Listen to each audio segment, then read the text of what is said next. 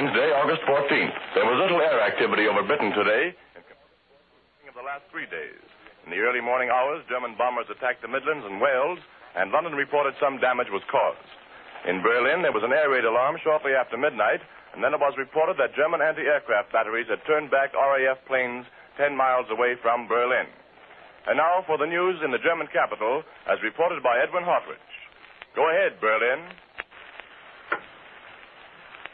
This is Berlin.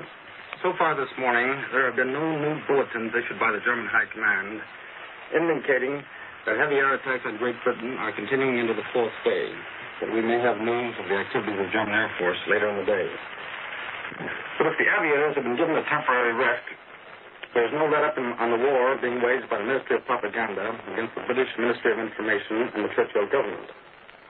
The bone of contention is the discrepancy in the losses reported by the Germans and by the British, or I should say, the conflict about which Air Force shot down the greatest number of enemy planes. The German papers this morning are emphatic as regards to one statement. They accuse the British of falsifying their plane losses and exaggerating their victories. London is not willing to admit that the Germans have gained superiority in the air, writes one paper. Then the Bates-Mittag claims that the English counties on the Channel Coast have been placed under martial law so as to prevent the British people from discovering the extent of the destruction done to Portsmouth, Portland, and other harbors. And the Berlin papers are printing front-page stories about the worldwide interest and reactions to the German air raids on England. Here are some of the headlines to give you an idea of their content. Tremendous interest in the United States.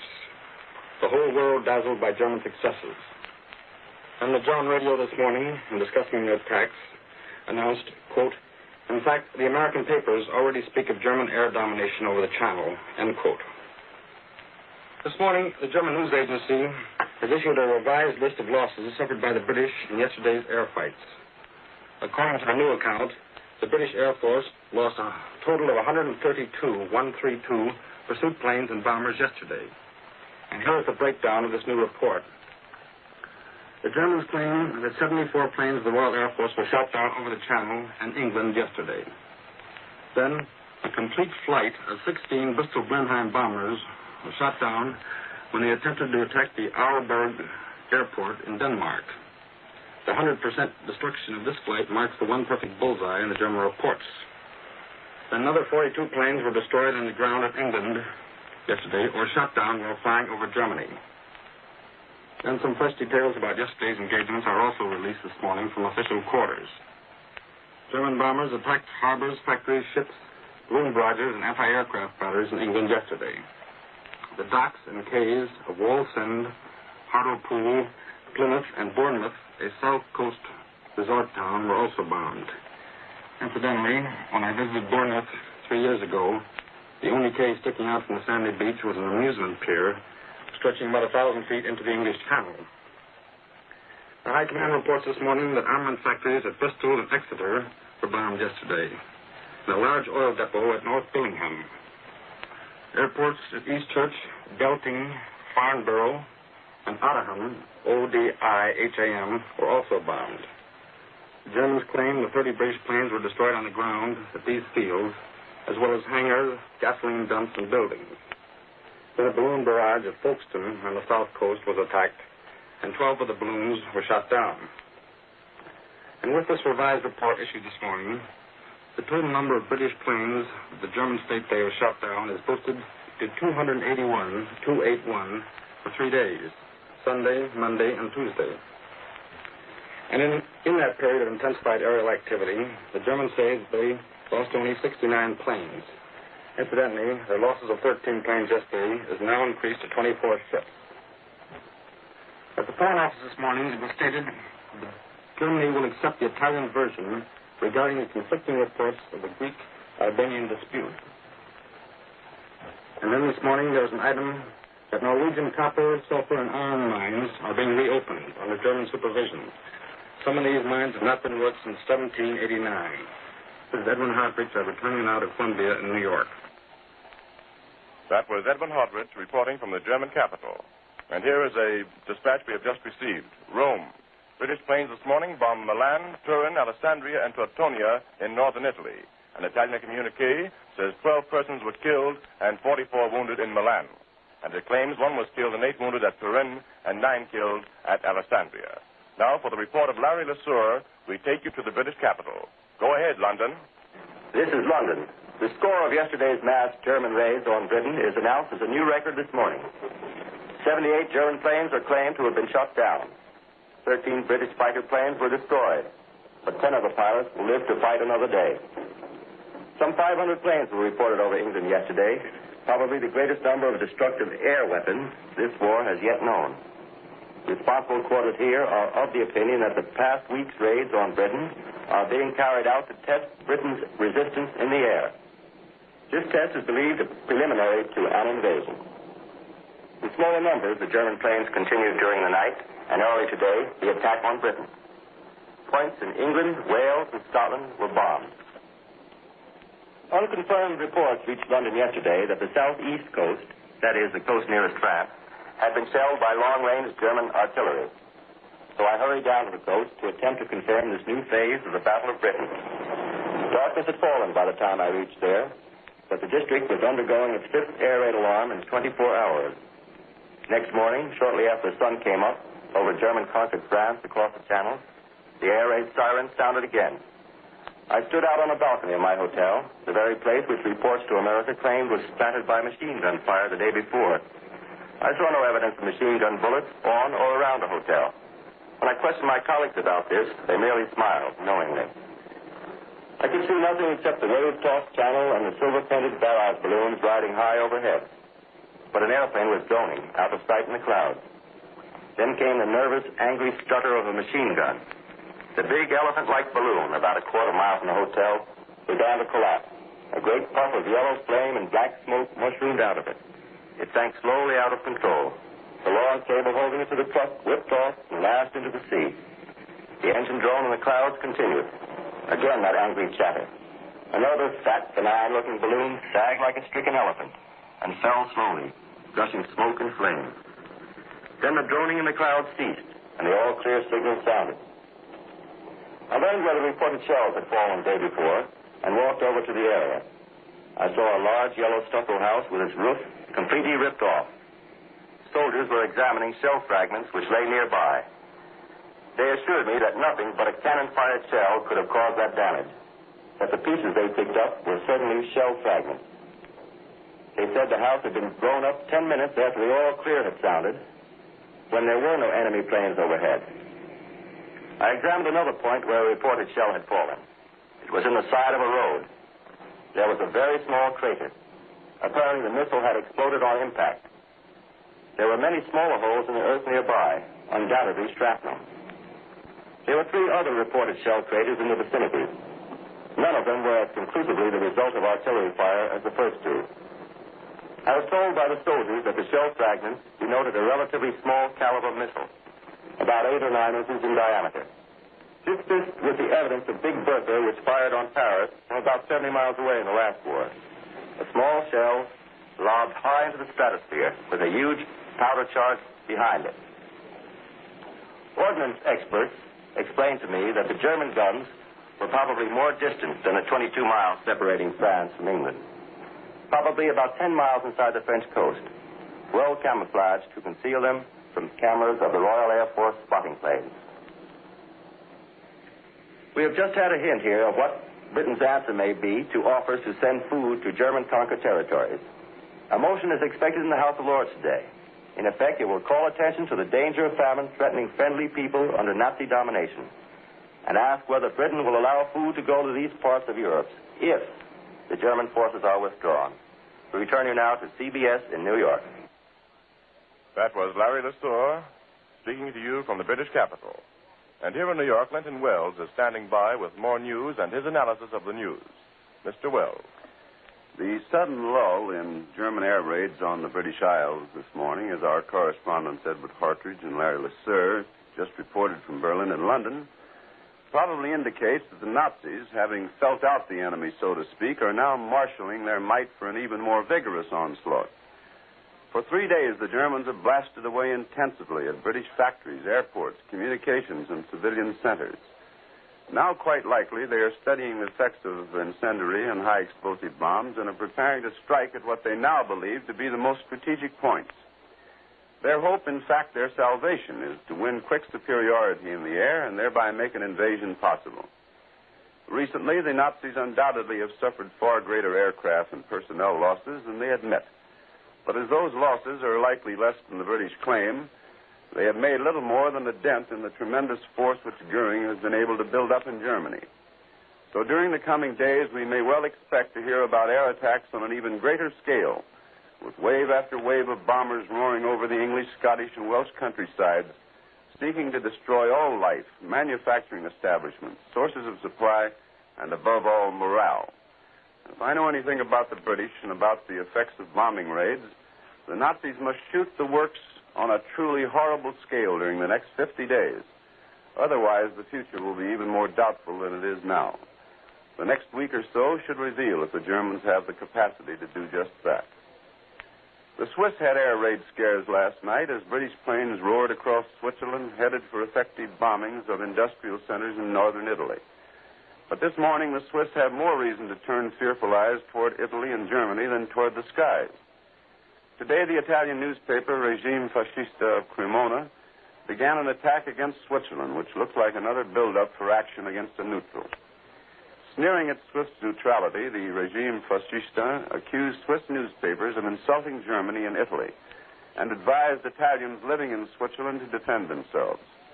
The Italian paper said that Italy cannot remain indifferent when fascism and its men are offended and when false news is published with the aim of discrediting Italy.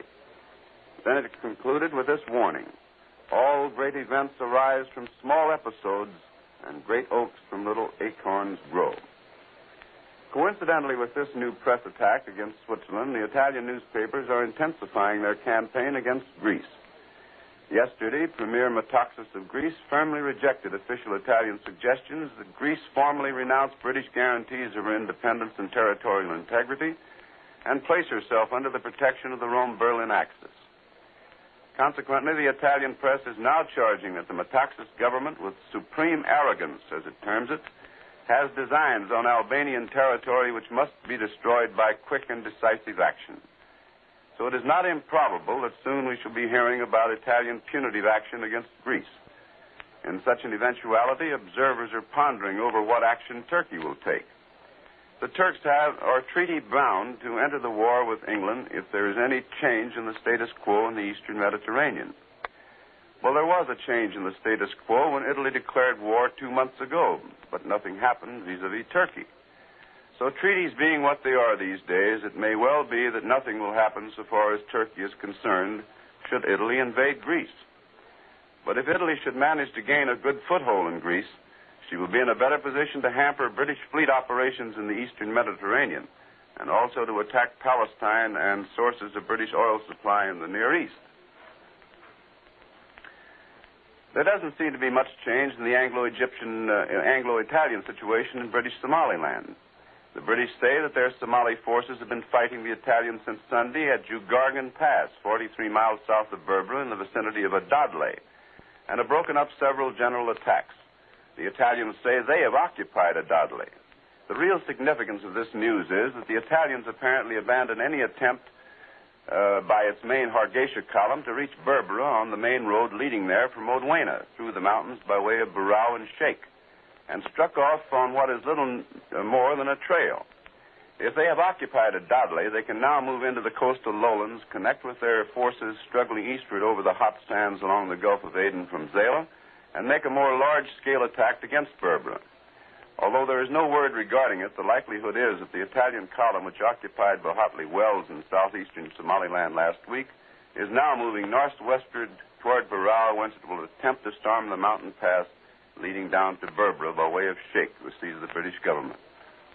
With this report and analysis of the news by Linton Wells, CBS correspondents have reported on the latest developments in the European situation. Tony Marvin speaking. This is the Columbia Broadcasting System. Friday, August the 16th. With the great air raids of yesterday and last night only a few hours past, it is reported this morning that German bombers and fighting planes are again over southeast British coastal towns. Berlin says a renewal of the attacks awaits only clearing of mists over the Channel. In Rome, the Italian High Command says British planes raided North Italy again last night, but there are no details. But now the news direct, as reported by Columbia's correspondents in London and Berlin, following which there will be an analysis of the news by Linton Wells. First, the report of Larry LeSueur from the British capital. Go ahead, London. This is London. I am speaking from a crowded air raid shelter 2 floors underground. This morning, large forces of German bombers are continuing their unprecedented attempt to bomb England. We do not know yet how many more planes the Royal Air Force have added to their record score of yesterday, when the Air Ministry announced that the RAF had destroyed 144 out of a German armada of 1,000 planes, with a loss of only 27 British fighters. During last night, the Midlands area of England was heavily bombed. One raid lasted 3 hours. Naturally, there were casualties, as yet undetermined. 2 nurses were seriously hurt when a sanatorium in the Midlands was hit, but the 330 patients were taken safely to air raid shelters. Yesterday, the German Air Force launched 11 attacks along a 500-mile front. When the siren sounded in London, I watched all traffic stop for a moment. Buses unloaded their passengers at air raid shelters. But before the all-clear signal sounded, the buses were running again, and people stood in little knots on street corners, watching the skies. Like almost every large city, London's airport was erected far out in the suburbs as a sort of afterthought. It takes a taxi about 20 minutes to get to Croydon from the center of London. Unlike airports in America, Croydon Field is a great expanse of lush green grass. It has no asphalt runway. I made the familiar trip to Croydon this morning, where in peacetime big transport planes skimmed off the gently rolling turf to Paris, about an hour away. But this morning the grass of Croydon was colored a dirty greenish white. Dust thrown up by German bombs dumped there last evening. A number of the buildings that surround the vast field were in ruins. An army of tin-helmeted air raid wardens were digging and searching. They had been working all night by the light of flares. Probably the first lights that have appeared at night in London since last September 1st. The number of air raid wardens was matched only by the number of little boys who had made the long trip out to the bombed airport on their bicycles. Like small boys the world over, these little English fellows were busy picking up bits of rubble as souvenirs. I was astonished by the number of people who walked around wearing a neat white bandage on their heads, like a skull cap. The reason was apparent. Croydon Airfield is surrounded by small, neat, suburban houses. The ones nearest the field had their shingled roofs holed by falling bricks. I learned that most of these injuries were slight, but they served to give London's air raid ambulance girls the opportunity to use some of the skill they have acquired in 11 months of assiduous practice. Most of this morning's onlookers were in almost holiday mood, eager and curious.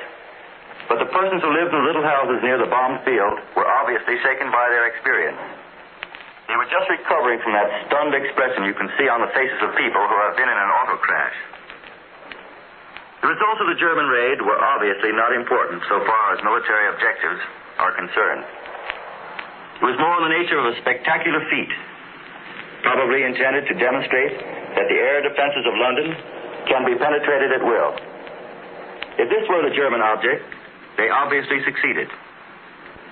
But if they figured to break the morale of the London populace, they have just as obviously failed. For even those people wearing the skull caps, the white bandages, managed to grin very often. Yesterday, they were obscure suburbanites. Today, they are heroes in the eyes of their neighbors. This is Larry LeSueur, returning you to CBS in New York. That was Larry LeSueur reporting from London. And here are some late dispatches we have just received. Rome. The government denied today that the unidentified submarine which torpedoed the Greek mine layer Hela yesterday afternoon was Italian. Another dispatch from Rome. British planes, for the second time this week, early today roared over northern Italy, and the General Headquarters communique admitted that 2 persons were killed and 5 wounded in raids on Marate and Ogliate in the northern rural section of Italy. The communique, which said the British planes had crossed Switzerland en route to their Italian objectives, claimed that Italian anti-aircraft guns in the Turian area had shot down 1 British plane near Cresola de Alba. The crew was said to have consisted of 5 men, some of whom were killed while the remainder were captured. And now for news of the German capital and the report of Edwin Hartrich, we take you to Berlin. This is Berlin. The official German news agency reports that the weather conditions along the English Channel are bad this morning. So operations of the German Air Force today may be reduced in consequence. Last night, we are told that bombing raids of the Germans continued. This time, the objectives were the industrial centers in the Midlands and northeastern England. But at this moment, we have no further details. The roundup of yesterday's daylight operations has been given out by the German High Command. In the large-scale fighting, virtually over all of England, the Germans claim they shot down 98 British planes and destroyed 8 others on the ground. At the same time, the Germans say they lost only 29 planes. Also, the Germans say that 5 more balloons were knocked down in their attacks on the barrage at Dover yesterday. Then we are also presented with a summary for the last week, up to 8 p.m. last night. In that period, the German High Command states that 505 British planes were destroyed, while 129 German planes are considered lost. That is the accounting from the Berlin side of the fight. No doubt Mr. Merrill has something to tell you about the British accounts for the same period. However, as regards the British reports, the Volksher Beobachter sums up the official feelings here in its front-page headline today as follows. So they lie, so they will continue to lie. The German press and the High Command has given no indication that the air attacks on Britain and the results are not going according to schedule. For instance, the Belfred Mittag writes this morning, quote, our planes have conquered the superiority of the air over England. The British coastal fortifications have been crushed within a few days, end of quote. Then the paper accuses Winston Churchill of having multiplied the German losses by 40. And then, by adding up the resulting British figures, the German airplane losses would amount to 11,000 planes, this paper claims. Well, that's a little problem to try out in the adding machine these days, while waiting for more concrete news. This morning, the Berlin papers do not report that German planes bombed Croydon Airport outside of London. They report that London had its 5th air raid alarm since the start of the war, when German planes passed overhead, but no bombs were dropped. Although the London anti-aircraft batteries went into action, we read. But the Berlin radio picks up and broadcasts an Associated Press story about the attack on Croydon, and that large columns of smoke were seen over the London airport. Incidentally, the official news agency this morning denies the English reports that the Germans used over 1,000 planes in the attacks on Britain yesterday. The Deutsches Nachrichtenbüro writes this morning that only 200 bombers and about 320 Messerschmitt fighter planes took part in the day-long air battle over Great Britain. Well, that is all we have to report on air activity this morning. The Deutsche Zeitung, the German paper for occupied Holland, reports that Joseph Simon, who is a German civil administrator for the tiny duchy of Luxembourg, has decreed that there is to be no longer, quote, a Grand Duchy of Luxembourg, unquote. The Constitution of Luxembourg is no longer valid, he states in his decree, because the government has fled. The oath of public officials to the former government is canceled out, and they are ordered to pledge their loyalty to the new German administration. Britain is watching with interest the Finnish crisis, which has developed with the resignation of Mr. Tanner, the Foreign Affairs Minister, Wilhelmstrasse said this morning. However, Germany is taking no action, nor any official attitude in the Finnish affair, the Foreign Office spokesman added.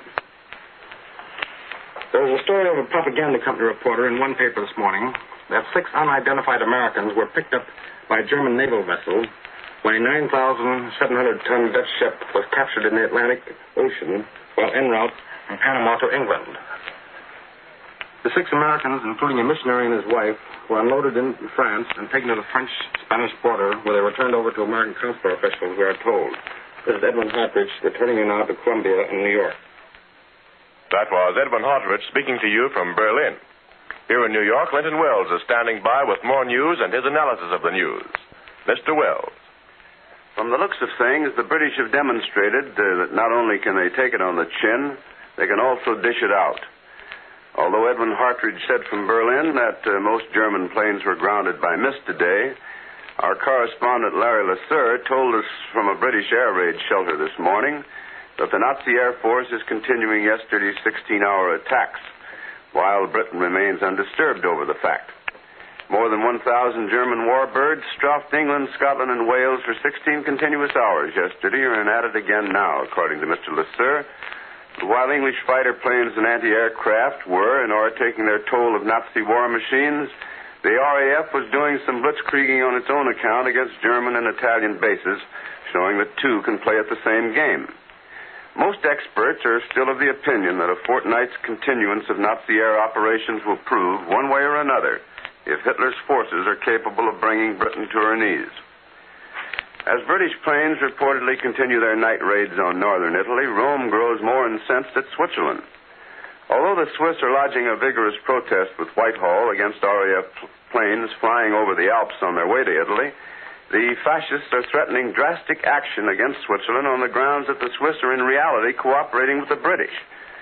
Coming on the heels of the Italian press campaign charging Switzerland with insulting Italy and Germany and urging Italian residents of Switzerland to defend themselves, it is not beyond the bounds of probability that the fascists are preparing for some sort of punitive action against Helvetia, as they are apparently against Greece.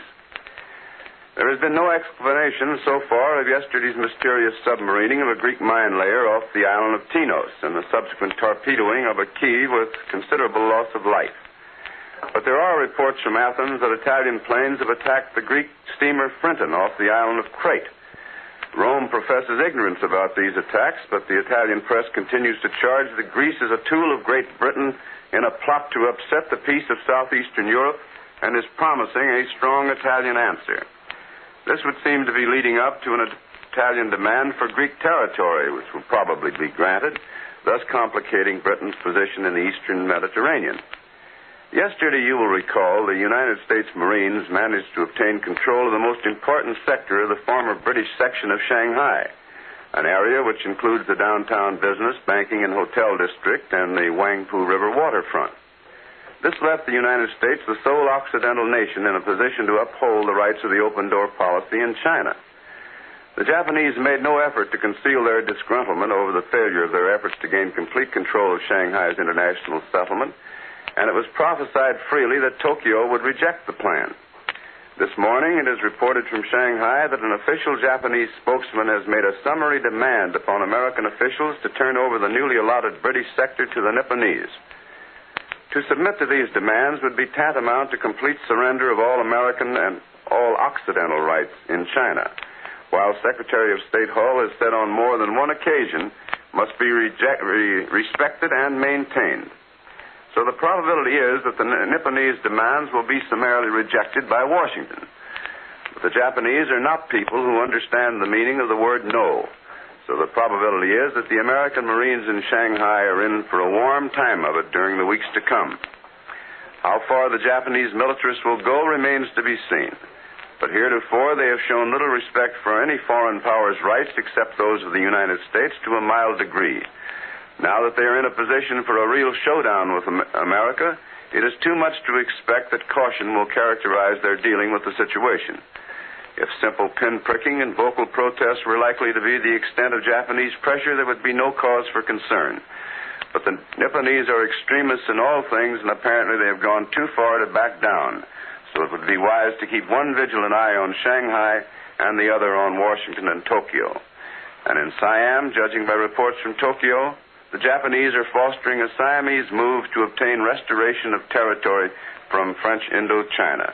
5 Siamese divisions were said to be concentrating along the French Indochina border and threatening invasion. With this report and analysis of the news by Linton Wells, CBS correspondents in London, Berlin, and New York have brought you the latest reports on the current European situation. Tony Marvin speaking. This is the Columbia. Monday, August 19th. All of England is now a defense area. A lone German plane bombed the southeast coastal town early today. Some damage was reported. Other than that, there was general quietness in the air, according to Press Association reports. From Berlin came word that planes are heading towards Great Britain to observe the damage caused in yesterday's mass air raids against England. And of this raid, England says she administered to Germany the greatest aerial defeat of the war. In Africa, the Italians claim to have broken British defenses around Berbera, the capital of Somaliland. From Cairo, the British report that RAF planes bombed the Italian aerodrome at Addis Ababa in Ethiopia. Now for the report of Edward R. Murrow in the British capital. Go ahead, London. This is London. Britain today claimed the greatest proportionate defeat of the German Air Force yet scored in the war. An Air Ministry communique was issued early this morning. It contained only 11 words. It said, "It is now known that 140 enemy aircraft were destroyed yesterday. The Royal Air Force lost only 16 of its fighter planes, but the pilots of 8 are safe," says the Air Ministry. It is reported that planes are over a southeast coastal town this morning. Today's RAF communique from Cairo says that their bombers raided Addis Ababa and bombed the military aerodrome at that city in Abyssinia. Direct hits were registered on 4 hangars, and a gasoline fire was started as a result of the bombing. More than 600 German bombers and fighters crossed the coast of England yesterday in 3 mass attacks. According to several London newspapers, all the German planes were on their way to attack London. But according to official sources, the German raiders were seeking military objectives on London's outskirts. In the last raid of the day, 70 German bombers turned back when greeted by a shrapnel barrage over the Thames estuary. During last night and early today, the German Air Force confined itself to sending over airplanes one at a time. A few bombs were dropped in the darkness on the southeast coast. The Ministry of Home Security issued a new order this morning. The 12 regional commissioners of Britain, appointed some time ago, are now given complete authority to issue any orders or directions required for the defense of their respective areas. This means, in effect, that these 12 men are dictators, and if communication should be broken by a German landing, they will be able to act on their own authority. This new order is a precautionary measure and places no immediate fresh restrictions on public freedom. The London press this morning is unanimous in its welcome for the creation of the American-Canadian Joint Defense Board. There is not a great deal of speculation concerning the implications of this move, but the general impression given to British readers is that it is the first step towards a complete military alliance between Canada and the United States. The opinion is current in London that the United States will secure, probably by lease, military bases in British possessions to help guard the approaches to North America. Official quarters still refuse to link these conversations concerning military bases with a possible deal involving the transfer of those 50 American destroyers to Britain. London is watching with keen interest the progress of the American Army transport ship American Legion, homeward bound from Patsamo. The German warning and request that the American Legion should change course is promptly displayed in today's papers, as is the State Department's reply that the ship will proceed on her original course. Reports from Washington fail to make clear the exact grounds on which the American government decided to send this vessel through admittedly dangerous waters. Wireless communication with submarines at sea is difficult. This fact was demonstrated when a British submarine torpedoed a French heavy cruiser several days after the order had been issued that no further French ships were to be attacked. The British submarine had failed to receive the order. The British censors are again under fire. The Daily Telegraph reports exasperation in America over the Germans' 9-hour lead in air raid news to the United States. American press messages paying tribute to the high morale and calm conduct of the Londoners were held up for many hours. The Daily Express says, "How long is this gagging to go on? Last week we fought and won a great battle, but all the Americans heard of it was a daily gobbled version." On Thursday and Friday and again in the Sunday papers, our good friends had to take Germany's word that London was in ruin. The editors ruefully printed these stories in big type because there was little else to fill their columns, says the Express. Most American correspondents in London share the sentiments voiced by the Daily Telegraph and the Daily Express. Exasperation is a pale and inadequate word to describe a reporter's feelings when he has a good story which does not reveal military secrets and is unable to get it out. I return you now to CBS in New York. That was Columbia's report from London by Edward R. Murrow. Here's a dispatch from Basel, Switzerland. British airplanes early today bombed an aluminum works across the border in Germany from Rheinfelden, Switzerland. Now the news from the German capital by Edwin Hartridge. Go ahead. This is Berlin. Last night, German planes attacked oil depots in the London area, ammunition factories at Norwich and Essex, and the harbors of Milford Haven, Avonmouth, Bournemouth, and Weymouth, according to the High Command communique just released. Airfields in South England and those near Liverpool were also bombed, it is claimed here. The Germans stated yesterday and last night a total of 147 British planes were shot down, of which 23 were destroyed on the ground or by anti-aircraft fire. Also, the British Defense Forces are reported to have lost 23 barrage balloons, while for the day and night operations, the Germans say they lost only 36 planes. The German government has sent the British government a note through the Swiss diplomatic service regarding parachute troops and their operations. This is in answer to a British note sent the same way on May 13th. At that time, the British government told Berlin that if parachute troops were dressed in a recognized uniform, they would be treated in accordance with international rules covering enemy soldiers. But if German parachutists were disguised, they would be treated accordingly as spies are disposed of.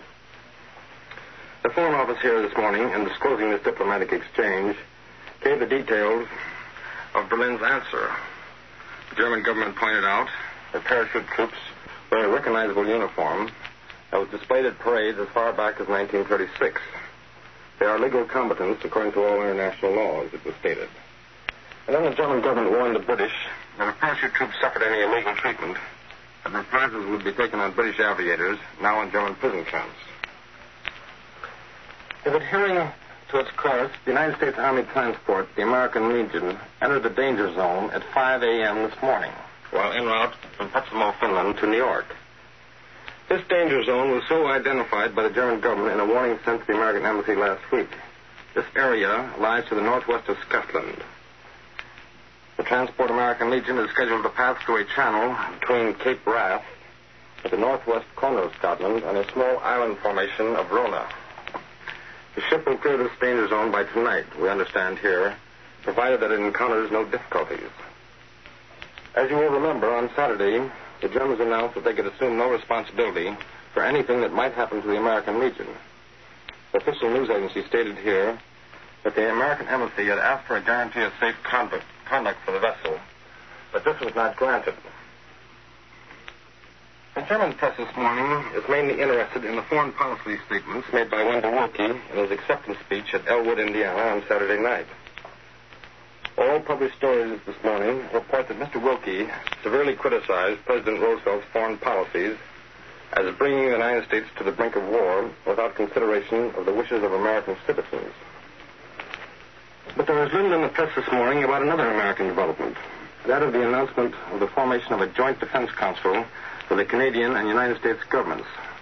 This was disclosed by President Roosevelt and Prime Minister Mackenzie King the other day. However, some hint of Berlin's reaction can be found in what the German radio had to say this morning. Quote, this decision of the United States President and the Canadian Prime Minister constitutes the incorporation of Canada into the political system of the United States. And Canada, like the Philippine Islands, is placed under the military guardianship of the United States government. Then there's one other American item in the news this morning.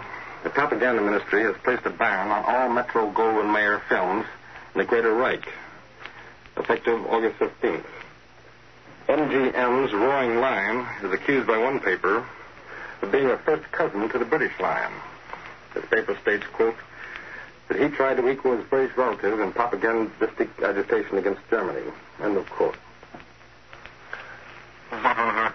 We're coming now to Columbia in New York.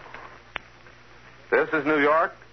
Columbia now switches you back across the ocean to the Italian capital for the latest news reported by Cecil Brown from Rome. Go ahead, Rome. This is Rome. Italian troops have broken through the second line of British defenses in British Somaliland. The High Command has just announced that the British forces are in full retreat toward their transport ships at Berbera. These ships are being heavily attacked by Italian bombers. One British plane has been shot down by Italian fighters. The town of La Perouse, about 40 miles from Berbera, has been captured. The fascists appear to be moving on Hamas, about 25 miles from the capital of the British colony. It's expected that a secondary column of the Italian forces will converge with the main column at Hamas for the final push on Berbera. At the same time, a third column is advancing from Zara along the Gulf of Aden toward Berbera for a pincer movement. Fascist circles consider the British retreat as the collapse of all British resistance in Somaliland. The the British took the initiative in the air in the Anglo-Egyptian Sudan. They raided their former post of Kathara, now the advanced Italian position in the Sudan. The Italian High Command says there was neither damage nor victims. Kathara is 18 miles from the Ethiopian frontier. The British also attacked Addis Ababa, the capital of Ethiopia, causing the death of 2 persons and injuring 5. A communique reports the bombs hit some sheds containing old equipment. The Italians raided Sidi Barrani, the British base in Egypt near the Libyan frontier. The communique reports an attack also was made on Sorghum, hitting encampments and motorized units. Sorghum is an important British concentration also near the Libyan border. All the Italian planes were reported safe after their attacks on Sidi Barrani and Sorghum. 3 cities in northern Italy were raided by the British again last night. At Milan, the High Command reports 3 bombs struck at Bobbing and others fell in open country. Bombs were dropped on Cuneo in Turin, both near the French frontier. Only minor damage was caused, said the High Command, and there were no victims.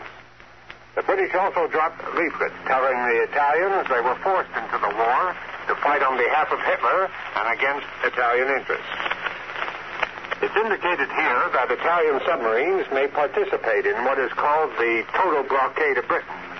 Yesterday, it was announced that a fascist submarine had torpedoed a 9,000-ton British tanker in the Atlantic. This was the first word that the Italians had forced Gibraltar, even under the sea.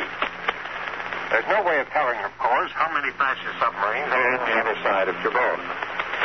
One newspaper points out this morning that the British control of Gibraltar cannot impede Italian submarines from freely negotiating the strait. Mussolini's own newspaper, the Popolo d'Italia, considers the Nazi blockade of England as the first measure in a new program to crush Britain. Here's how the Duce's paper expresses it.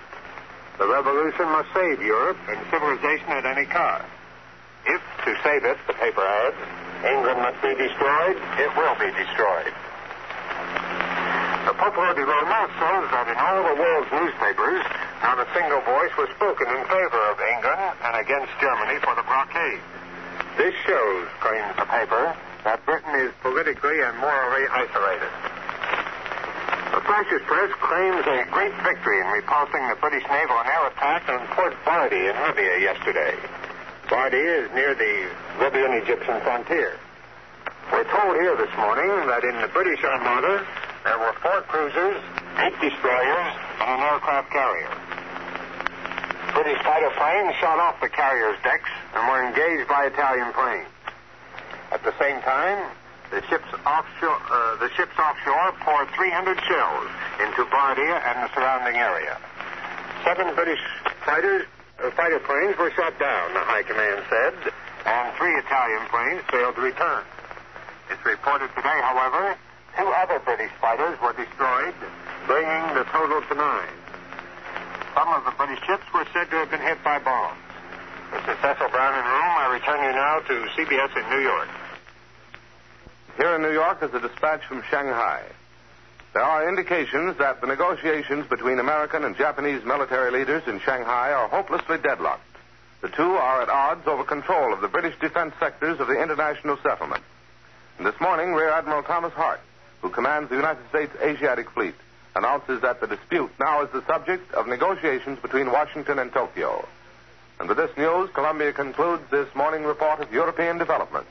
Edward R. Murrow reported from London, Edwin Hartridge reported from Berlin, and Cecil Brown from Rome. Rather more than a quarter of a year, Mr. Speaker, has passed since the new government came into power in this country.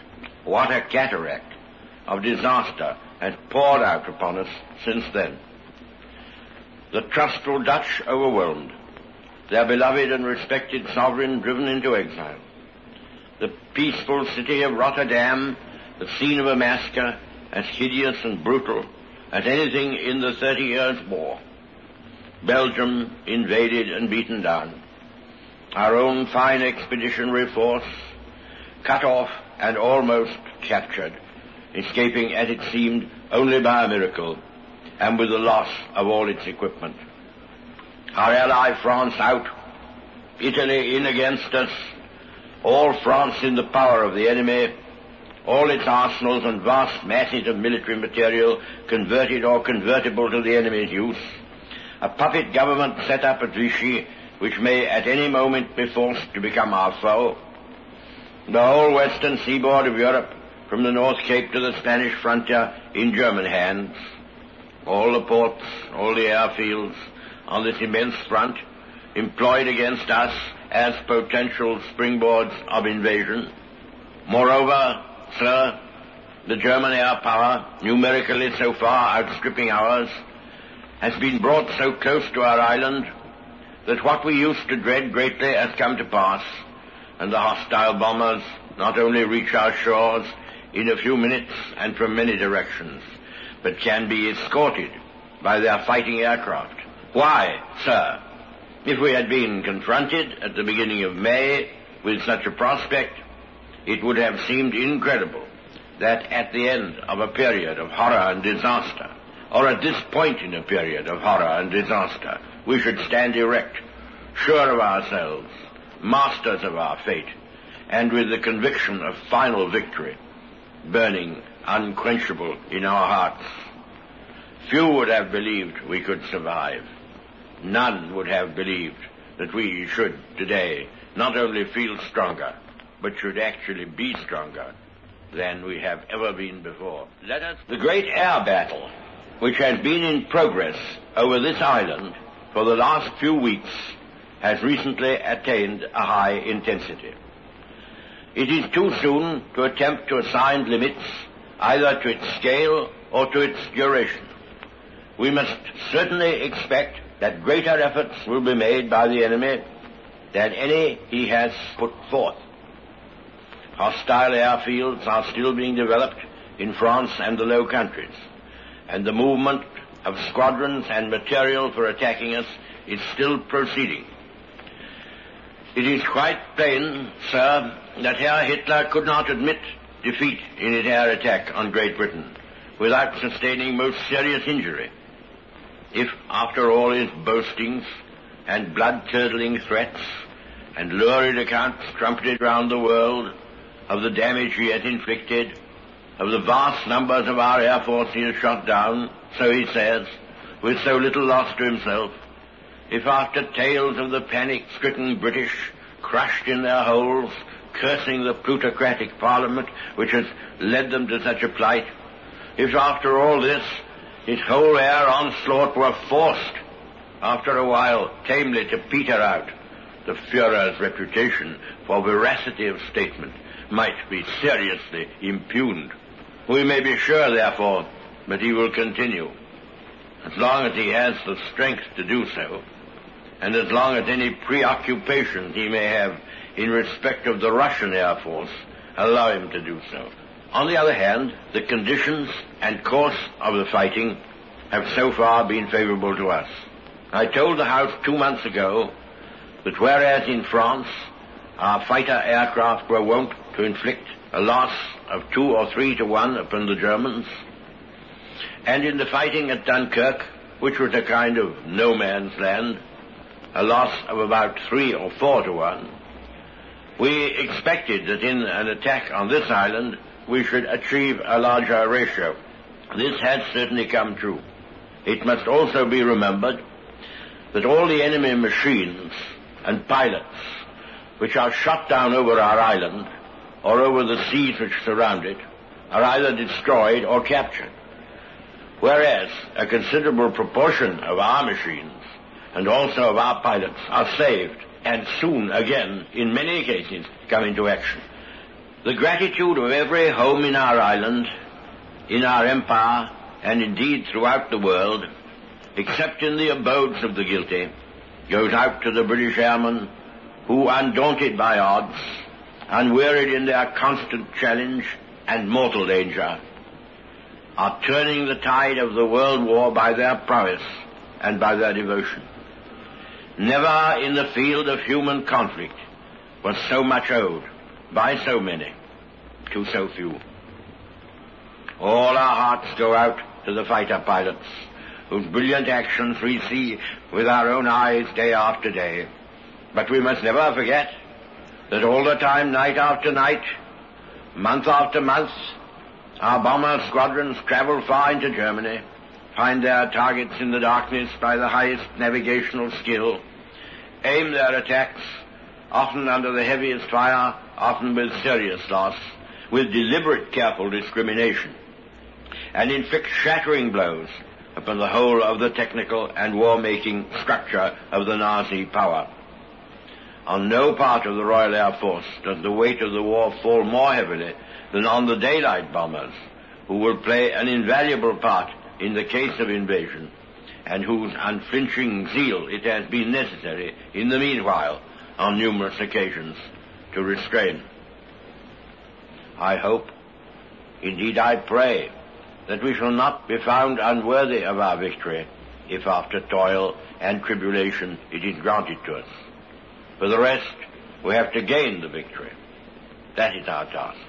There is, however, one direction in which we can see a little more clearly ahead. We have to think not only for ourselves, but for the lasting security of the cause and principles for which we are fighting, and of the long future of the British Commonwealth of Nations. Some months ago, we came to the conclusion that the interests of the United States and of the British Empire both required that the United States should have facilities for the naval and air defense of the Western Hemisphere against the attack of a Nazi power which might have acquired temporary but lengthy control of a large part of Western Europe and its formidable resources. We had therefore decided spontaneously, and without being asked or offered any inducement, to inform the government of the United States that we would be glad to place such defense facilities at their disposal by leasing suitable sites in our transatlantic possessions for their greater security against the unmeasured dangers of the future. The principle of association of interests for common purposes between Great Britain and the United States had developed even before the war. Various agreements had been reached about certain small islands in the Pacific Ocean which had become important as air fueling points. In all this line of thought, we found ourselves in very close harmony with the government of Canada. Presently we learned that anxiety was also felt in the United States about the air and naval defense of the Atlantic seaboard, and President Roosevelt has recently made it clear that he would like to discuss with us and with the Dominion of Canada and with Newfoundland the development of American naval and air facilities in Newfoundland and in the West Indies. There is, of course, no question of any transference of sovereignty. That has never been suggested, or of any action being taken without the consent or against the wishes of the various colonies concerned. But for our own part, His Majesty's government are entirely willing to accord defense facilities to the United States on a 99 years leasehold basis, and we feel sure that our interests no less than theirs, and the interests of the colonies themselves and of Canada and Newfoundland, will be served thereby. Sir, these are important steps. Undoubtedly, this process means that these two great organizations of the English-speaking democracies, the British Empire and the United States, will have to be somewhat mixed up together in some of their affairs for mutual and general advantage. For my own part, looking out upon the future, I do not view the process with any misgivings. I could not stop it if I wished. No one can stop it. Like the Mississippi, it just keeps rolling along. Let it roll on, full flood, inexorable, irresistible, benignant, to broader lands and better days. London After Dark. At this time, the Columbia Broadcasting System brings you a special broadcast, Life in a Blackout in the capital of Great Britain. During the next half hour, you will be in various parts of London, a city which had 3 air raid alarms today, the nerve center of empire. There will be pickups from various points in London, accounts of work, Yes, and of play in this great city of a nation at war. And so we turn you over to Columbia's staff in the British capital, and we take you now to London. The hub of the British Empire in wartime, seen through Canadian eyes, through English eyes, and through American eyes. London at work and at play, from the unceasing grind of England's war effort to the relaxation of the crowds off duty. Come with us round London after dark in wartime.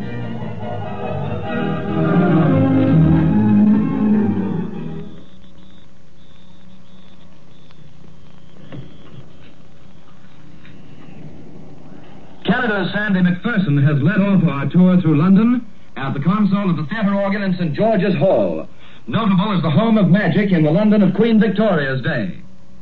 And now we take you into the streets of blacked-out London, down stately crescent-shaped Regent Street, along Shaftesbury Avenue of theatre fame, into Charing Cross Road, London's Tin Pan Alley, and so to Trafalgar Square. Waiting there is Edward Murrow, known to you as Columbia's European director. Come in, Ed Murrow.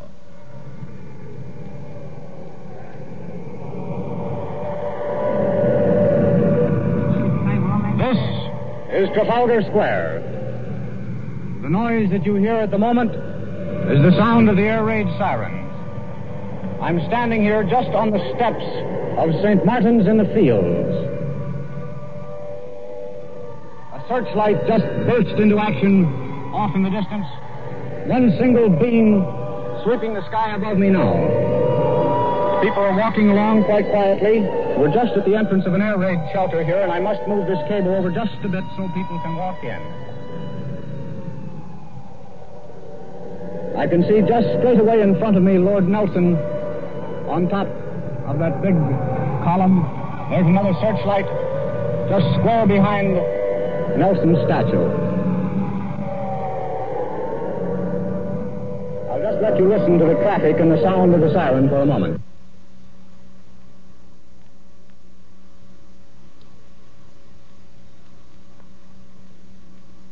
And casually, a man stops in front of me to light a cigarette. Here comes one of those big red buses around the corner. Double-deckers they are. Just a few lights on the top deck. In this blackness, it looks very much like a ship that's passing in the night, and you just see the portholes. There goes another bus. More searchlights come into action. You see them reach straight up into the sky, and occasionally they catch a cloud and seem to splash on the bottom of it. The little traffic lights here, just a small cross on the normal globe, are now red. The cars pull up and stop. I'll just ooze down in the darkness here along these steps and see if I can pick up the sound of people's feet as they walk along. It's one of the strangest sounds one can hear in London these days, or rather these dark nights. Just the sound of footsteps walking along the street, like ghosts shod with steel shoes. A taxi draws up just in front and stops, just waiting for that red light to change to green while the sirens howl. There it goes, and the cars move off. More searchlights are in action. We've not yet seen any burst of anti-aircraft fire overhead.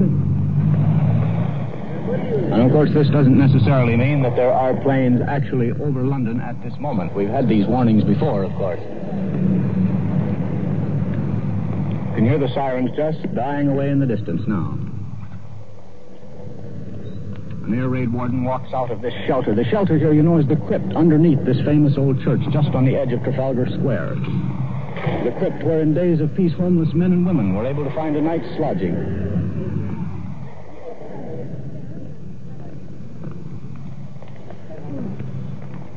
You can just hear now the steps of people coming up into this old church. And so, farewell Trafalgar Square. And now, after that unexpected air raid warning, we're going to take you to one of London's most ultra hotels, where behind the blackout drapes, men and women are dancing in the main ballroom. We'll see what the effect is over there after the air raid warning.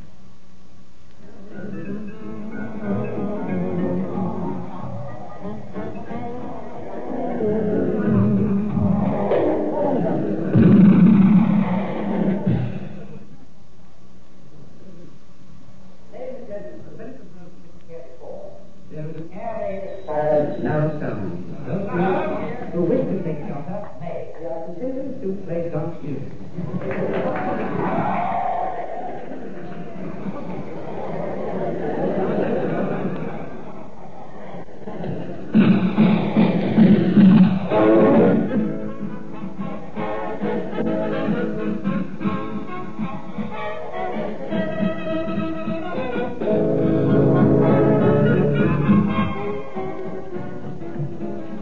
And so, just after the air raid warning is announced, the dancing goes on at the Savoy Hotel. The Savoy, of course, is one of London's most famous hotels. Upstairs are suites named after the Gilbert and Sullivan Savoy operas. Below stairs are the kitchens and cellars. And even in wartime London, few spots are busier on a Saturday night, air raid warning or not, than the Savoy kitchen. Bob Bowman of the CBC is stationed there now with the Savoy chef, Monsieur Latry. Take over, will you, Bob?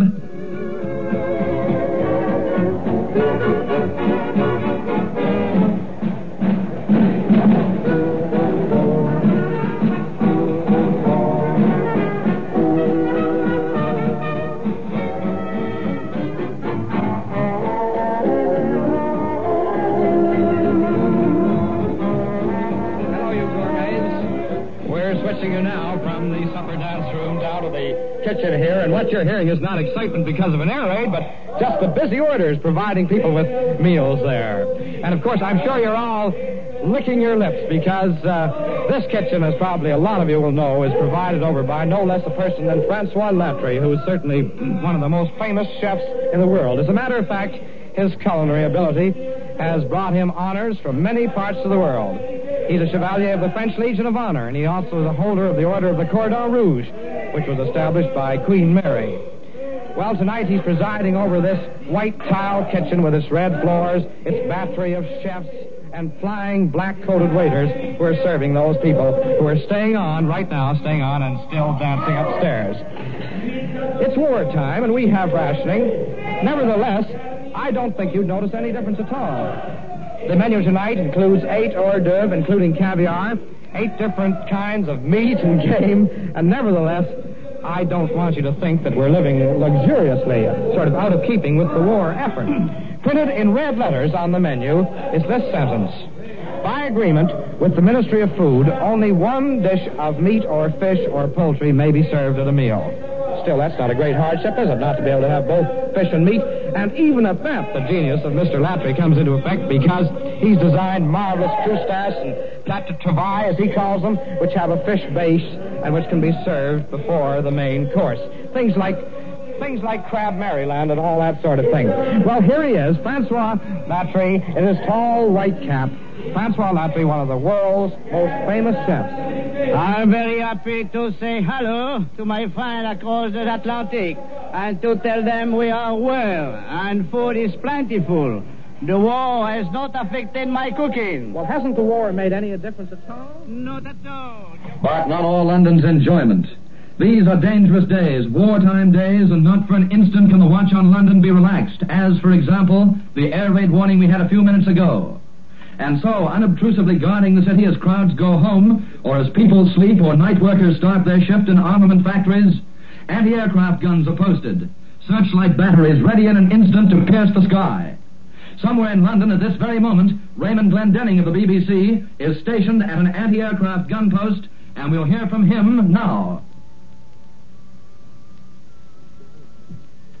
Well, here, standing as I am beside the command post of an anti-aircraft battery somewhere in London, I'm able to give you a picture of Britain at war, Britain in action. Beside me at the moment are many khaki-clad figures, all with steel helmets and with their gas masks at the alert. Just over 10 minutes ago, the siren sounded, warning the civilian population that an air raid was in progress. Before that, the alarm had been given here, and men had rushed from the huts where they were sleeping to their posts, manning the 4 guns, each in its own emplacement, and this central control point. The working of an anti-aircraft unit is entirely done from the command post. The instruments are on either side of us. As I stand here, just beside me is the spotter, or the identification telescope, which is first able to locate the plane in the beams of the searchlights. At the moment, our actual enemy planes are no longer in our vicinity. We've heard the drone of them overhead, but they seem to have gone away from us now to the northward.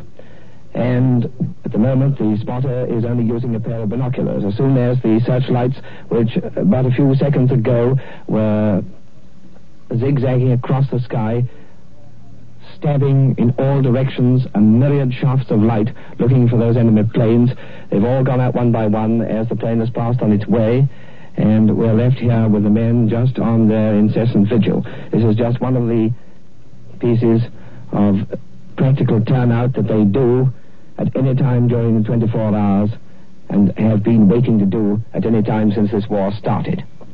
Now, beside me is this spotter identification telescope, which as soon as the searchlights will get onto an enemy plane, will locate it. From that will be called the bearings and the angles of sight, which will enable a remarkable machine called the predictor in the left pit to get onto the plane, follow the target, and locate the guns. Now, here is the command from the GPO, who is the gun position officer. The predictor works its way around. The men are all standing at attention, and now in this dim light I can see the 4 long tapering gun barrels snaking round till they come to the required bearing, which is in the direction of the expected enemy. Beside me, the height-finding apparatus, which this time is on my right, in the pit on my right, is now calling out the height at which the enemy is expected to come. I can now hear the distant drone of planes, searchlights, stabbing and crisscrossing across the clear sky and into the cloud and out again. He's some distance away at the moment. All there is here is absolute tenseness and vigilance. That was an anti-aircraft gun post, and no less vital than searchlight units and anti-aircraft batteries is another now familiar aspect of the London wartime scene. Air raid precautions, known simply as ARP. And so next we're going to take you to an ARP post just a few minutes after an air raid warning has sounded, where Larry LeSueur of CBS is waiting to set the scene as he sees it. Right. Good evening. This is Larry LeSueur. The London air raid sirens have just sounded. I'm standing in the vast basement of one of the largest apartment houses in the world. Around me are about 100 people, but they're only a small fraction of London's great air raids precaution force, which is ready to push to the scene if bombs are dropped in this area. This is the organization, the one which the British gift for reducing everything to initials has shortened until it's simply called ARP. These ARP men and women are the ones who are standing by to help their fellow Londoners when the air raid sirens just sent the other 8.25 million into the air raid shelters. As I said before, the sirens have just sounded. And here's how the mechanics of this great air raids precaution system worked. Perhaps some half-dozen German bomber pilots penetrated the coastal defenses of Britain a few minutes ago, and they're heading for London. There may be only a half-dozen of them, but the killing powers of each man has been multiplied to incredible limits by science and high-explosive bombs. An observer in a lonely observation post spotted these German raiders coming over. He telephoned the information to the Air Force Fighter Command, and the Fighter Command determined what point the raiders were heading for. It was London. Then they phoned the London Control Center a few minutes ago, and that telephone message was passed on to the place where I'm standing now, about 10 minutes ago. The message said simply, Air Raid's message yellow. The word yellow stands for the same thing it does in traffic signals. Be on your guard. Everyone here grabbed up their equipment and stood up expectantly, with a keen look on their faces, men and women both. Then the telephone rang again. The words came through, Air Raid's message read. And a few minutes later, the agonizing wail of the London sirens began, rising and falling in their quavering note. The people in this ARP station all got their equipment ready now, and they've started the motors of their first aid cars and their ambulances. The doctor on duty is busy sterilizing his instruments and preparing his bandages. The German bombers may be nearby now. There's a drone of engines in the air. I can't tell, though, whether they're British or German planes. If a bomb drops in this ARP district, a telephone call or a messenger will instantly bring the news of its location. And each of these blue-uniformed ARP men and women, carrying their full equipment, which consists of steel helmet, gas mask, gas clothing, boots, first aid equipment, and flashlight, will be driven to the scene in ambulances at fire engine speed. Now, for your benefit, Mr. William Sutton, superintendent of this ARP Bureau, has arranged for a practice air raid bombing call to arrive at the station, although no bombs have been dropped nearby, so far as I know. We'll see how long it takes his men and women to get going. There goes the telephone now. Air raid message, hooray. Stretcher party 10-1, stretcher party. 1 ambulance, 1 car to 114 High Street, sector 220. Messenger.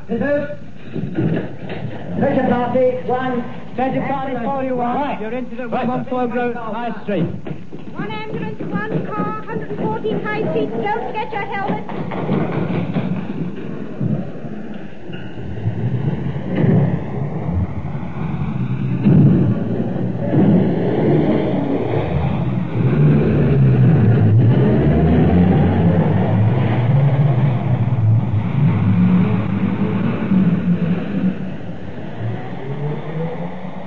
They're all in the cars now. They're out of the station already. They've gone.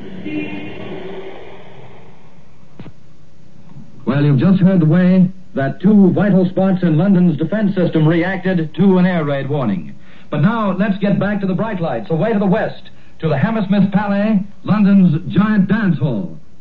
We'll see what's happening out there now that the sirens have sounded, and we'll see it and hear it from Columbia's Eric Severoyd, who's standing with his portable microphone in the thick of the crowd.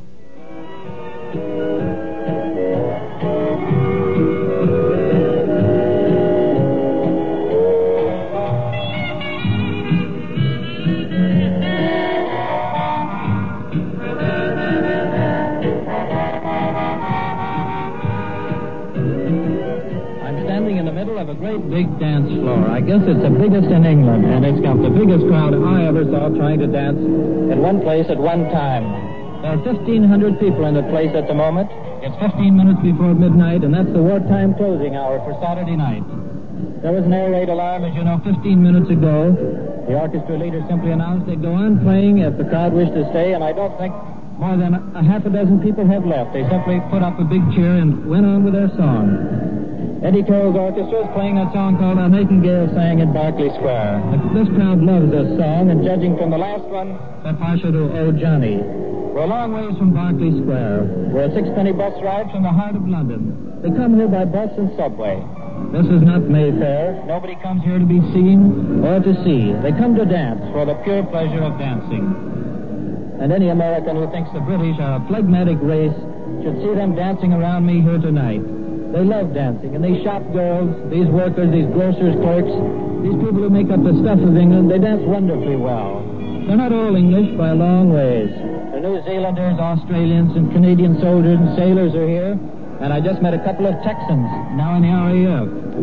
There's a few French and Polish soldiers, and there right in front of me is a grave-looking Dutch officer in his well-tailored green, just gliding past. When they come in, these men take off their army boots and they're given little black dancing pumps. This was a dance place at the end of the last war. Well, it seems that it takes more than an air raid siren to dampen the gaiety at the Hammersmith Palais.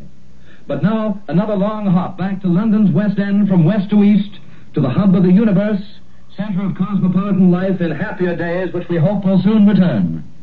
We're taking you to London's heart of hearts, where on a balcony, stories about Piccadilly Circus, Vincent Sheehan of CBS is standing to describe Piccadilly after an air raid warning.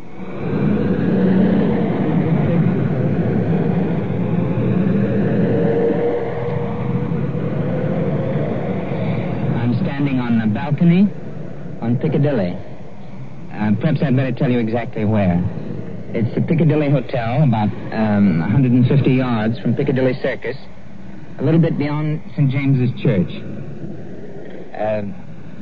As you know, I suppose, I don't know if you heard the siren, but there is an air raid on. An air raid alarm, that is. 10 or 15 minutes ago, there was plenty of traffic in this street, even in spite of the blackout. Now, a good deal of it is drawn up to the curb or disappeared one way or another. People, I suppose, a good many of them have gone into shelters. And it's a little bit quieter than it usually is. Even in spite of the blackout and these alarms, which people in the center of London don't usually hear much of. Piccadilly is still the center of the shopping and the theater and cafe and restaurant life of London. I had dinner not long ago in a restaurant just off Piccadilly Circus, where there were Hungarians and Austrians playing their music, much as usual. The food didn't seem much different, nor did the crowd, except there were a lot of officers and people on leave from the Army and the Navy Saturday night. They played Viennese waltzes and other music of those countries which no longer are able to play their music. The traffic seems to be not very much disturbed by the air raid. We've got taxis, and you probably can hear, I don't know whether you can hear or not, the buses still going on, some of them. The moon has just come up over the black buildings over there on the other side of Piccadilly Circus, the Criterion Restaurant. And the searchlights, which a few minutes ago were stabbing the whole sky with great long beams, seem to have disappeared altogether. Well, that was Piccadilly in the blackout during an air raid warning. And now from Piccadilly we take you to a London terminus, smoky, sprawling Euston Station.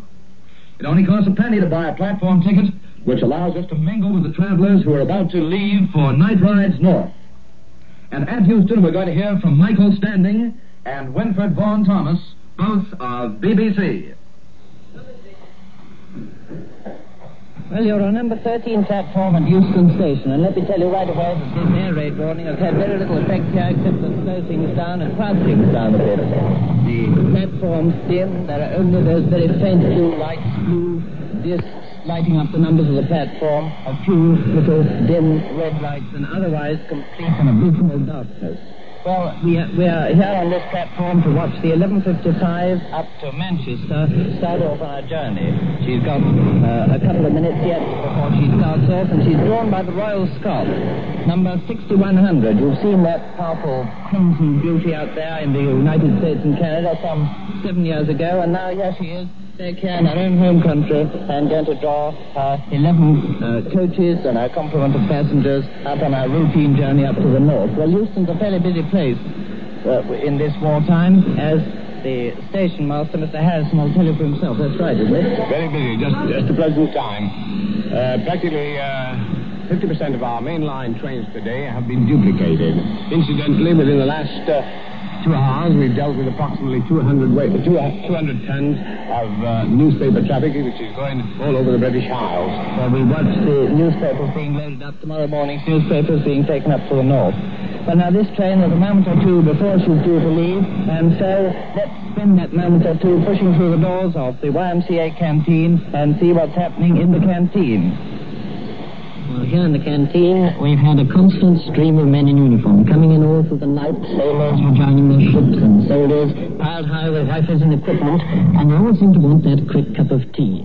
Well, they've been getting it, too, with clockwork efficiency, because the canteen's been run by an American lady, Mrs. Liebus. Well, she's got a job on, all right. Everybody in the services turns up here sooner or later, and they get not only tea, but quick meals, just like burly seaman Bob Smith, who's been tucking in here all night. What have you been eating, Bob? That's some egg and chips, and really enjoyed it. Been travelling all day, but you get plenty of food in this country, so there's nothing much to worry about as long as you get a good feed. Well, it's largely due to a seaman like Bob Smith that we're getting that food, but his pal, who's Sapper Hilling, he's also been tucking in. Yes, we've had a jolly fine evening there. We've had eggs and chips and plenty of tea. That's the main thing, as long as we get something to drink and some good food. And they've got that. It takes more than bombs to stop these boys getting into this canteen, and it takes more than bombs to stop that 11:55 going out. And we take you back to the platform now to see if she's getting out on time. We'll pause for a moment, and we're just waiting for the guard to swing his green lamp that's going to set this mighty giant train in motion. And here he is. He comes stumbling along back to the van at the rear of the train, and in a moment she'll be starting off on her journey to the north. There's a little activity. All the doors are closed, all the windows, of course, are blacked out, and in a moment or two she'll be pounding away through a blacked out Britain up to Manchester, which she'll reach in about 4 hours' time. There's still a momentary pause. She's just a trifle late. Of course, this air raid alarm has delayed the arrival of some of the goods that are being carried on her, and the last block of newspapers was only piled into the van just a moment or so back. Is she going to start in time? Well, we haven't got the road yet. She hasn't got the road yet. How do you expect this business to take up for a minute or two? It wasn't more than a minute or two late out. She may be a moment or two late, but at any rate, you'll see there goes the whistle. I don't know whether we've got time to see how that chop out. I don't think we have, but Well, seems the only effect of that air raid warning at Euston Station was to make a train a couple of minutes late. And now to our final port of call. Standing in the shadow of the cenotaph monument to the fallen of the last great war is someone who needs no introduction to you wherever you may be. To close our tour of London after dark and London in an air raid warning, J.B. Priestley.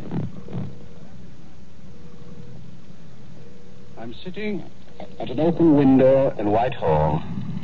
The roar of traffic has dwindled to the few noises that you probably hear because, of course, of the air raid warning.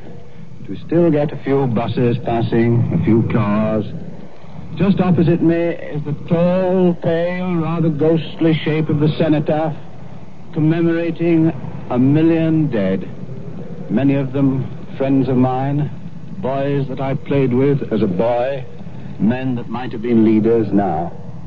Behind are the great government offices, the Home Office, the Colonial Office, the Treasury. It's the heart of our great capital city. It's also historic ground.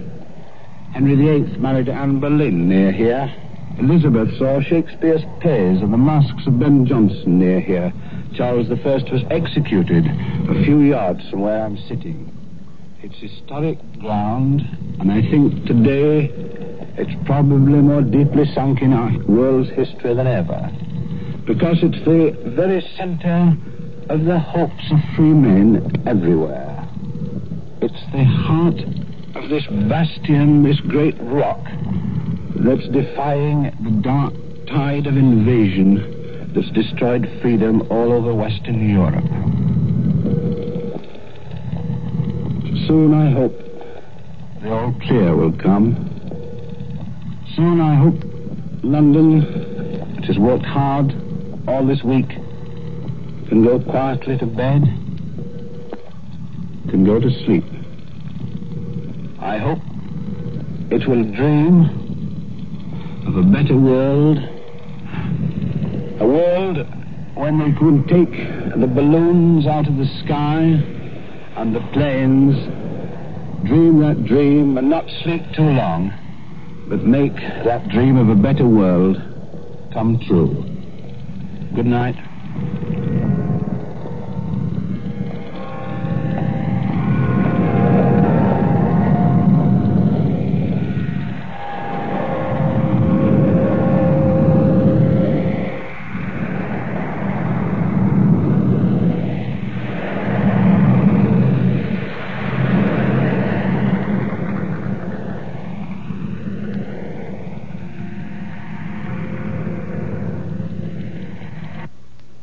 That's London after dark. London in the blackout. London in the midst of an air raid alarm. The world's largest city at midnight, with air raiders in the vicinity. As this broadcast opened a half hour ago, the sound of sirens was heard. London's fourth air raid alarm of the day. Sirens wailing and descriptions of searchlight beams fingering the sky. And you were taken from point to point in this London under alarm. The defenses of London were manned, but the nightlife continued, and the dance bands played on. Thursday, August 29th. And today brought another exchange of bombings by the British and Germans. Berlin had its first real taste of death from the skies. There were casualties and some damage. And London had another of its nightly raids, this one lasting more than 7 hours. The bombing of the city and of England and Wales generally was the most ferocious thus far in the war. But now the news direct. London and Berlin, afterwards a report from Rome. First the news from the British capital, reported by Eric Severide. Go ahead, London. This is London. When the all clear finally sounded around dawn this morning, London had had its longest air raid of the war. It lasted for 7 hours and 6 minutes. Single planes were constantly touring over the capital. One would circle over the center of town, while another dropped explosives and firebombs in the suburbs. This morning, they tell us the damage was not very great, particularly to military objectives, because the planes were flying too high for accuracy. Among the places reported destroyed are one church and a Woolworth store. Hundreds of firebombs were dropped on towns and villages over southern England. It's impossible, of course, to get a very accurate check of the damage inflicted. In one southeast town, wardens had to put out 65 firebombs. From last night's raids, there are no reports of machine gunning. I think there were fewer tired and red eyes this morning in London than earlier this week. More people are sleeping through the raids, but still they are wearisome. The newspaper salesman outside St. Martin in the Fields scrawled out this greeting on his homemade poster: "Good yawning, everybody." Some observers here believe these night raids over the capital are purely designed for their nuisance value. Others emphatically dissent. The latter don't believe the Germans would waste time and gas on any such objective as keeping people awake. These observers point out that this kind of raid is not new to England in this war. The same kind of long, drawn-out night flights occurred time and again over South Wales, for example, and prior to mass daylight attacks. If the comparison is correct, the German aims in these single flights over London are to bomb objectives, to make reconnaissance, and to train squadron leaders in night flights over strange ground. So far, the total of German planes reported destroyed yesterday still stands at 24, with a loss of half that many for the RAF. Considering the number of German planes which came over during the day, that figure is not big. It's asserted this morning, however, that this does not mean the RAF defense is weakened. They point out that air victories are not measured solely by the number of opponents shot out of the sky. Yesterday, we're told, many formations of German bombers which came over to attack airfields were broken up by fighters before the fields were reached. That in itself is regarded as victory. Among the fighter aces reported killed this morning is a Belgian, Lieutenant Philippard, who died in action off the southeast coast. He had brought down at least 5 Germans and probably 2 more. The British Secret Service and Scotland Yard have begun a citywide hunt for fifth columnists reported showing lights from London rooftops to guide enemy bombers. Scotland Yard has been flooded with telephone calls from flat dwellers who believe they've spotted German agents. Most of these, of course, are cases of accidental lighting. The police are also out to stop rooftop parties. More than one supper party in London's West End adjourns to the rooftop, and flashlights and matches constitute a possible danger. Italians have admitted the British bombing of the Fiat works at Turin. A columnist who knows Italy well points out this morning that this admission is an invitation to continue bombing this point. The reason is that this factory has only been producing commercial motors and is being dismantled anyway. Vital Italian arms production has been transferred to Montcaleri, some miles from Turin, and is underground. On the other hand, the Caproni works at Milan and the Savoy factory at Sesto Calenda are important objectives and have been hit. This, we're informed, has really alarmed the fascists. On Monday, British housewives will be able to buy only 4 ounces of pure butter for the week, a cut of 2 ounces. They can still buy a combined butter-margarine total of 6 ounces. One little news item that had to come had just appeared in the press. The first shelter baby has been born in London. It's a boy born in an Anderson iron shelter during a night raid over the city. Mother and child are doing well. I return you to CBS New York. That was Eric Severide reporting from London. Here's a Press Association dispatch from Athens. The Greek War Ministry says that 3 additional categories of specialists and reservists have been called to the colors. At the same time, 3 categories of trained artillery reserves have been released. Now the news reported direct from the German capital by William L. Shirer. Go ahead, Berlin.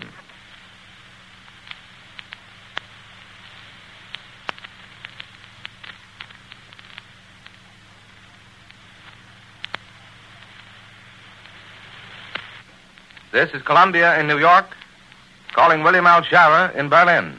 Go ahead, Berlin.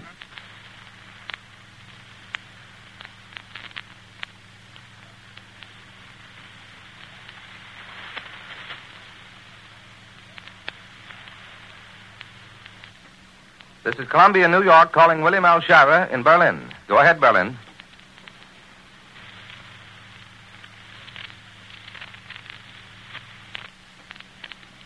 We regret, ladies and gentlemen, that we are unable this morning to contact our correspondent who was supposed to report from Berlin this morning.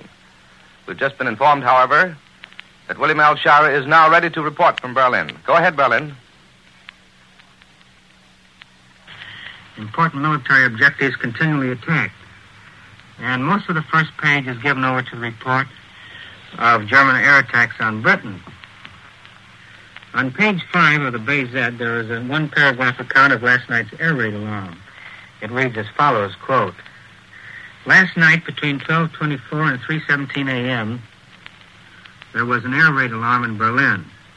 Some British planes appeared at short intervals over the metropolitan district of Greater Berlin and dropped incendiary and high-explosive bombs on residential districts and suburbs.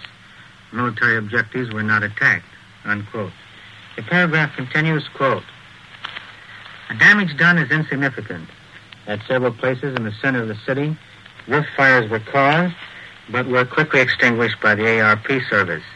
10 persons were killed and 28 were wounded. None of the killed and injured had taken refuge in the air raid cellars," end of quote. Well, that's the official communique on the air raid we had here last night. About an hour after the raid, the propaganda ministry conducted a foreign correspondence around the city to observe the damage. In the Kotbusser Strasse, about 1,000 yards from the railroad station in the southeast part of Berlin, 2 110-pound bombs had landed in the street, torn off the leg of an air raid warden standing at the entrance to his house, and killed 4 men and 2 women who, unwisely, were standing in the doorway. The propaganda ministry also conducted the journalists to the airfield at Tempelhof, the Klingenberg Electrical Works, and to the Siemens factory which makes armaments, where nothing untoward was observed. Most of last night's activity appeared to be to the west and northwest of the city. According to a bulletin just issued here, German planes last night heavily bombed Liverpool, especially the docks there and at Birkenhead across the Mersey River. Other German bombs were thrown on Middlesbrough, Thameshaven, and Chatham.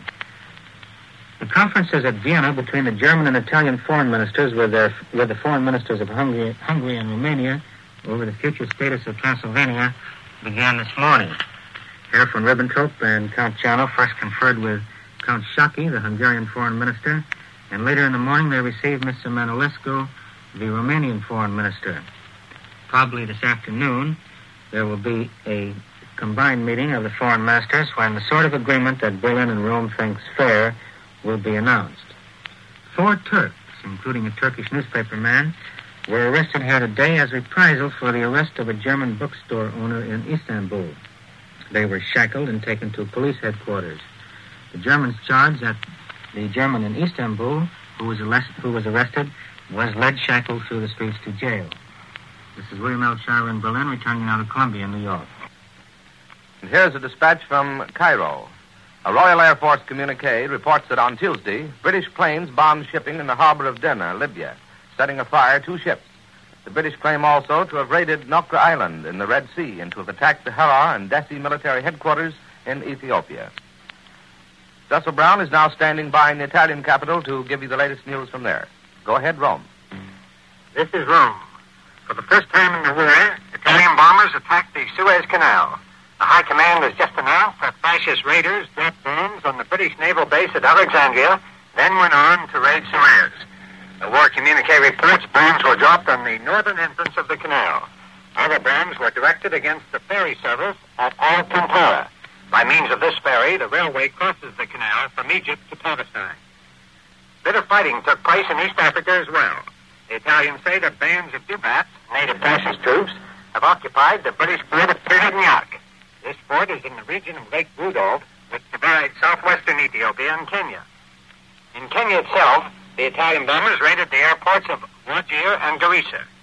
Bitter fighting took place at the boundary between the Sudan and Italian Eritrea. According to the Italians, a British contingent, supported by armored cars, attempted a raid into Italian territory. The battle site was near the wells of Aberdare. There, a group of native Oscaries, reinforced by native police troops, faced the British. Heavy fighting followed, and the communique says the British were repulsed. The British carried away numerous wounded on their armored cars. But the communique adds that about 10 Australians were found dead on the ground. The Italians say their losses were slight and report the capture of some machine guns and rifles. In the eastern Sudan, strong British patrols launched an attack against the Italian post of Garabat. The communique says the Italian troops holding the fort easily repulsed the British. Garabat is directly across the frontier from Ethiopia and was captured by the Italians early in July. The press here today believes that a solution will be found at Vienna to the differences between Romania and Hungary. Neutral circles here have the same impression. It's said the agreement probably will result in Romania giving up more than the 4 departments of Transylvania she has suggested, and Hungary accepting less than the 14 departments she has demanded. In other words, Count John Herr von Ribbentrop may effect a compromise so that a good portion of Transylvania goes to Hungary. As we see it here, King Carol is confident that the Axis will not allow a Balkan war. Knowing that, he can put up a show of force that might induce the Axis powers to shave down the Hungarian demand. 24,000 fascist youth of pre-military age are on the march in Italy today. They are finishing up a period of training. These are boys of 18 and 19 years old, and soon they will be in the regular army. This present crop of boys was born into fascism, and they represent the last word in fascist training. When they go into the army, they go in as trained soldiers, ready for the front lines in a few weeks. At their age, many of us were Boy Scouts back home, taking hikes and working in nerve badges to become Eagle Scouts.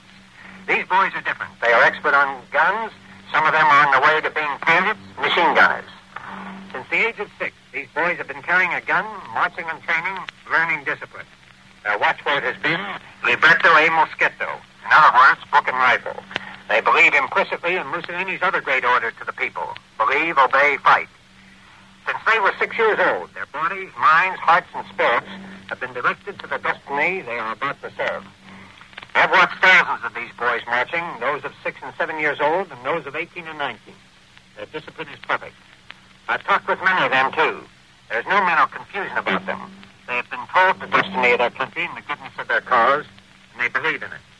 5 million boys between 6 and 20 wear a uniform and carry a rifle in this country. Those boys who are marching over the hills of Italy today, with 60 pounds on their back, husky, stocky, tan boys, are the new generation of Italian soldiers.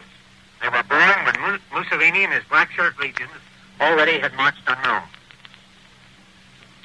And with these news reports from Rome, reported by Cecil Brown, Columbia concludes another of these morning reports of European developments, which comes to you each morning at this time and each evening at 6:45 Eastern Daylight Saving Time.